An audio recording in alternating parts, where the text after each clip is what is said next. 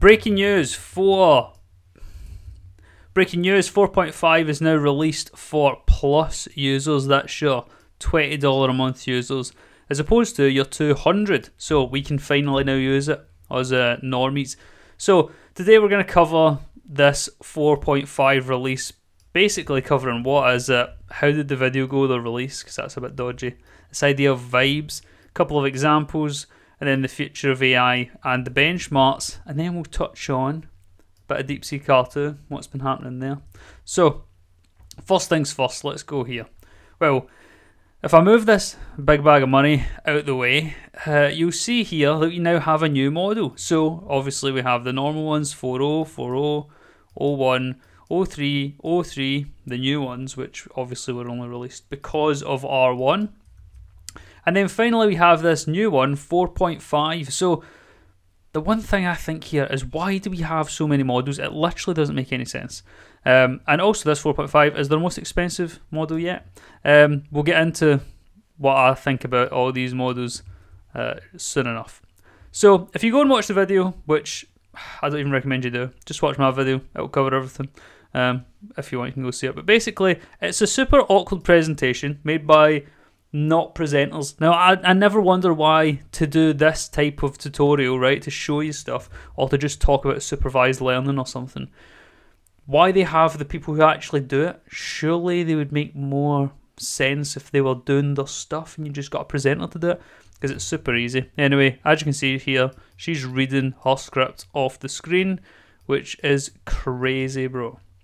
Anyway, so the first thing I want to talk about before we get deep into the examples is vibes. So there's this whole thing, vibes coding, basically talking to the LLM and just letting the LLM control the entire code base essentially, and you just tell it stuff. One, this seems crazy because you're gonna how are you gonna interact just with your voice? It doesn't make any sense, because normally you need solid product design, solid decision making, etc, etc. And I know that it's supposed to be the LLM that does that, but then suddenly you're getting a flavour of what the LLM wants as opposed to what you actually want. Anyway, but vibe coding, it's a big thing right now. So here we have a couple examples, and this actually isn't my screen brightness. This is the brightness of the screen in the video they made. So fair enough. On the left hand side we have 4.5, and on the right we have 01. So that's the two they compare during this presentation. And then have this thing, oh, my friend cancelled on me again, write them a text message telling me I hate them, which, I mean, that's a bit intense. But anyway, so the whole thing here is the 01 is here's a blunt confrontational message. You know what, I'm done, I'm sick of it, bro. Which actually does kind of captures that, but it's actually even worse, to be fair, because they just tell you, mate, I hate you, bro, for cancelling on me, isn't as intense as, you know what, I'm done, I'm sick of it. Bit rough. Anyway, 4.5 is sounds like you're feeling pretty frustrated. I totally get that, but maybe expressing your feelings clearly yet gently might be better to preserve your friendship. How about something like, hey, I'm honestly pretty upset that the plans fell through again. I was looking forward to seeing you. Can we talk about what's going on? Yes, I kind of get it, right? Because the whole point in this here is essentially that, I had to freeze there for a moment just because my brain was like, this is crazy. It's all about this EQ, emotional intelligence, right? Essentially, it's supposed to try and figure out social dynamics or whatever. But I feel the first problem here is this might just cleanse how you interact. So it's gonna make this bland kind of thing here, take away the personality a little bit. I don't know, just a wonder. And then the second thing too is it's if this is your first demo for the new model, 3 minutes in, first demo, and it literally that is it, sorry, I didn't know, a failing model. Second good example.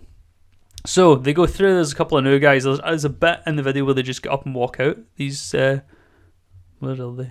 Up here, these two guys, they just get up and walk out while she's talking, and then these two other guys just sit down, which is crazy. And then she finishes talking after looking down here the whole time, and she's like, oh hi.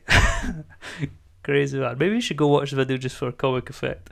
But anyway, so they do a kind of history this is what GPT-3 looked like, and it's just rubbish. GPT-4 or GPT-2, 3, 4, 4.5.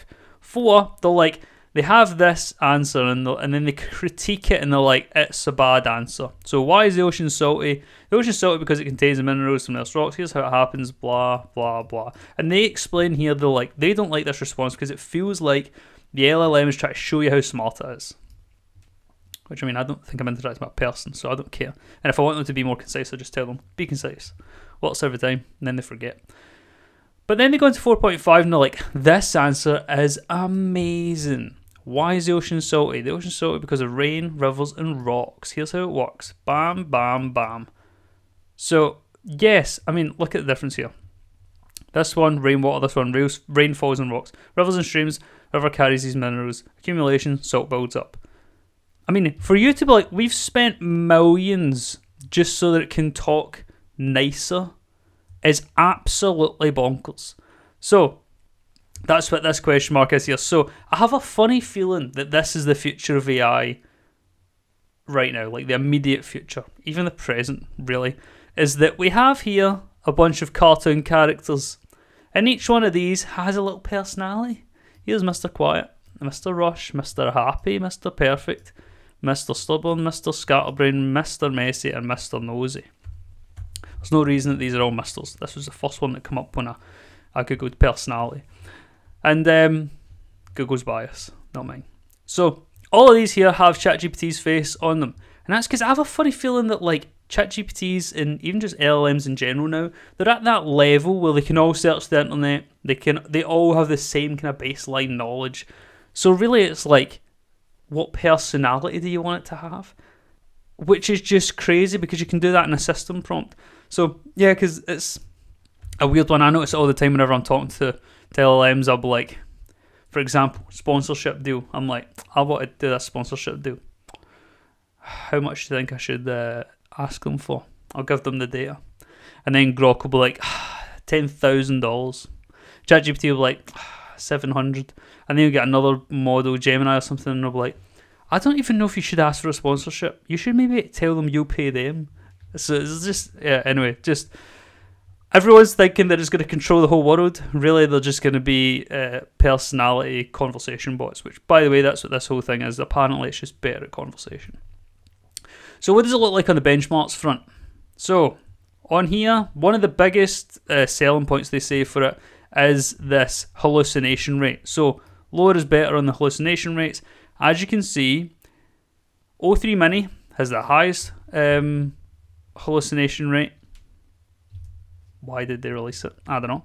The 4.0, second highest, and then the 0.1, and then 4.5. So lowest hallucination rate. And then the simple QA, so question and answer accuracy, higher is better, and it's much higher. So it appears to know more stuff and get less wrong or less made up, which I suppose is good. But I feel like the problem here right now we're having with AI is that the initial conception of AI, it coming into being, was absolutely crazy, right? These LLMs.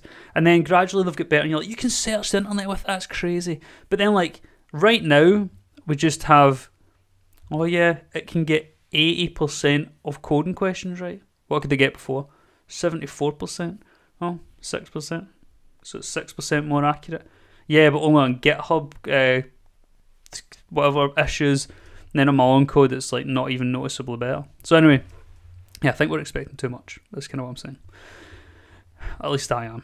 Comparative evaluation with human testers. So again, it's much better at these queries, and the whole thing here is supposed to be that it's better at conversation, and that's why. And so here, if we look at how does it actually go against the benchmarks, so 4.5, O3 Mini, so we have for science, O3 Mini's best, for math, O3 Mini's best, for software engineering, best, for this new one that they've just introduced on like the 18th of February, 4.5's best. Call me a cynic. Anyway, maybe they introduced it because they were going to use it to test. I'm just saying what we're all thinking. Multilingual, it's better at more languages, and then multimodal, which isn't tested here. So as you can see, from if we remove the brand new one, right, and look at it here, it's just better at multimodal, multilingual. So it's not blowing anything out of the waters. It's just a little bit better. And the reason that that's kind of disappointing is because it was touted to be this amazing thing. So, anyway, to X, what's Sam Altman saying about the future of AI based on this?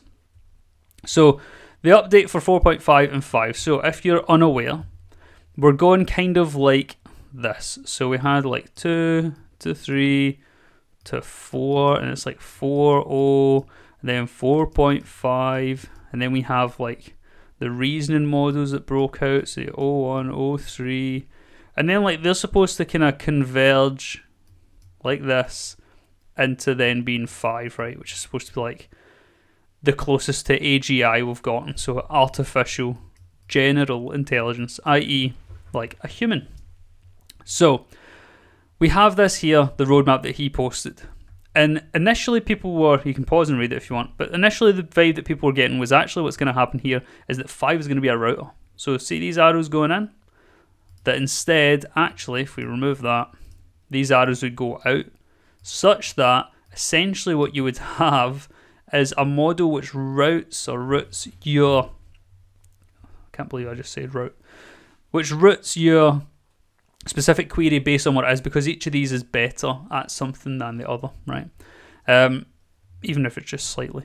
But apparently not. Apparently it is coming. We just don't really know when. So yeah, that's the current state of it. It's alright. So let's talk about R2 very briefly. We'll say R2 is coming. So DeepSeek R1 like blew everybody away. Well, they're now trying to make an R2 and they're rushing to make it. So they're saying that it'll probably come before May, and as to whether it will be free or not, people are saying that, you know, DeepSeek now accepts US forms of payment, so they're probably going to set up some sort of subscription service. And they'll need to, because if ever you try to use the API, everything always said busy, which was an absolute nightmare. Not even the API. I couldn't set up the API because it was so busy. Even just using the actual model, it'd say busy all the time. So yeah, before May, people are thinking, because there's I can't remember what it's called, but there's a specific Chinese holiday in April, and it ends on like April 5th, so they're thinking maybe like April 6th it's come out, something like that, or it starts on 7th. Anyway, this date has been thrown around online. And what's it really going to bring? Multilingual reasoning, so the same kind of thing that 4.5 was focusing on, advanced coding abilities, which they're always focusing on, and multimodal functionality. So basically, processing different formats and stuff. Again, all the kind of stuff that we're just talking about for 4.5. So, this last chunk here, I just brought it in because I thought, right, this video is about GPT, and then we briefly covered DeepSeek just because R2 is kind of up in the air right now. But let's not forget, Grok just like come onto the scene, and Gemini's just popped out with their like 2 million token thing. And so if Gemini can really like, you know, clamp down a little bit on being a bit better, you know, maybe have a fighting chance. But anyway, so this is the current landscape. 4.5 has just been released. Is it good? Yeah, it's alright. Is it, you know, mind-blowing? No. Should you use it? Go give it a try if you want. Anyway, hope you enjoyed. Like, comment, subscribe, and I'll see you next one. Take care.